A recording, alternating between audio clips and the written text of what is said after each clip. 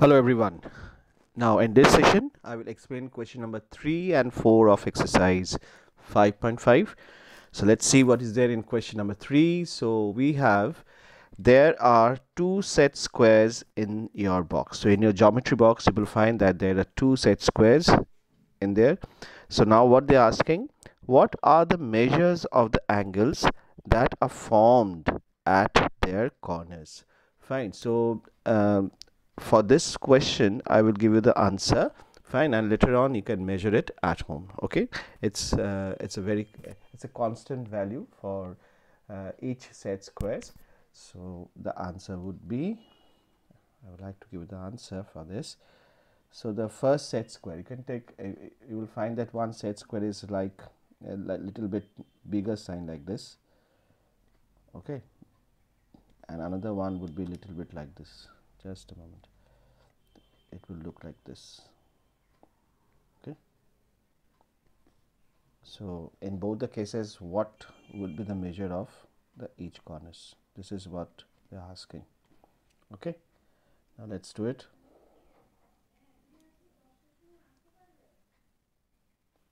Yes, now the measure of the angles for number A. Okay, the measure of angles in one set square are 30 degree, in this I am trying to say 60 degree, and in some cases, and final one is 90 degree. Fine. What about another one? So the other set square, the measure of angles,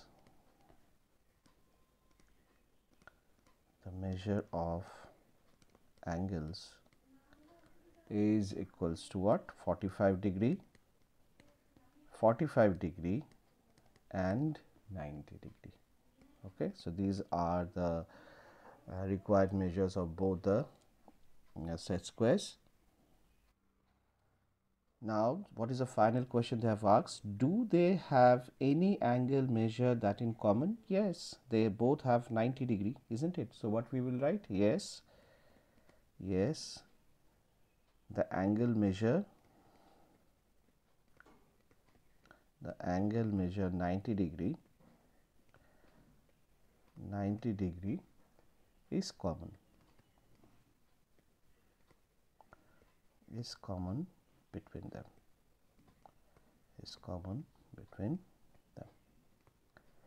So this is a required solution of question number 3, students. Now let's move on to sum number 4. So here is a figure given. So once the figure is given in question number 4 and some questions been asked regarding this figure, so we have to answer this.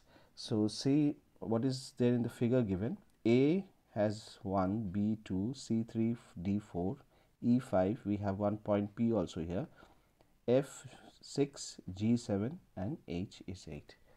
Okay, so the total length of this horizontal line is 8 centimeter, and it is from mark 5 that there is one perpendicular being drawn. This is a perpendicular line, 90 degree. Okay, now you have to answer all these questions.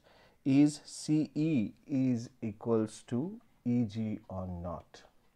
Okay, so now we have to see CE. What is CE? CE and EG. Now we have to see the distance between CE. How many distance? 1, 2. From C to E we have 2 distance, that is 1 and 2. And from E to G, how many distance we have? 1, 2. So both are sharing, these are all equal length. Okay, these are all equal length. So the distance from here to here and here to here would be 2 centimeter. And from E to G, the distance from E to G would be from here to here 1, from here to here another 1. So again 2 centimeter. So yes, so they are equal. So yes, we'll write yes.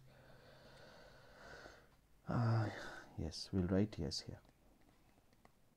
Okay, Now, number B. Does PE bisect CG? PE, where is PE? PE bisects CG. Now, what is the total length of CG? You see, from here to here we have 2 centimeter, and from E to G also we have 2 centimeter. So, definitely we can say that PE bisects CG, because the total length of CG is what? 4 centimeter, and the midpoint PE is a midpoint of CG, and that is the reason on the left hand side also we have 2 centimeter, on the right hand side also we have 2 centimeter. So, we can say yes, PE bisect CG. So, in this case also we will say yes. Yes. Now, number C. What is there in number C? Identify any two lines segment for which PE is a perpendicular bisector. Okay, so two line segments we have to see. So that means what are the two line segments perpendicular bisector? One, you can say CG, because CG, if we consider C and G, PE is a perpendicular bisector because PE is bisecting CG. So one, you can write CG. Okay, now in the same way we have to find out another one, that is B and H. What about B and H? Now see, what is the total length from B to E? 1, 2, 3. So from here to here we have 3 centimeter, and from E to H, again we have 3 centimeter, you see. So we can say that E is a midpoint of B and H, isn't it? So we can say that BH, for BH also PE is acting as a perpendicular bisector. Okay, so these are the two required line segments you can answer. Now let's move on to the second part of the question. This question number 4. Are this true? Are this true? Now you have to say, are this true? So what we have to say? Just a minute. So AC is greater than FG. Now AC is greater than FG. Now what is the total length of AC? Total length of AC is what? From here to here, 1 to 2 centimeter. Fine. And FG is what? Only 1 centimeter. So yes, it is right. So you will say true. It is true. CD is equals to GH. CD, where is CD? CD is only 1 centimeter and GH is also 1 centimeter. So we can say yes, it is true. And what is the final question? BC is less than EH. That means BC would be greater in this case. So let's see BC and EH. What is BC? 1. And what is EH? Oh my God, it is 1, 2, 3 centimeter. So EH is greater, BC is smaller. So this statement is wrong, isn't it? BC is less than EH? Yes, yes, definitely yes. So it is true. BC is 1 centimeter and EH is 3 centimeter. So we can say BC is less than EH. So it is also true, students. Fine. So that's it for today's session. I hope all of you have understood whatever I have explained today. So thank you so much for joining. God bless you all.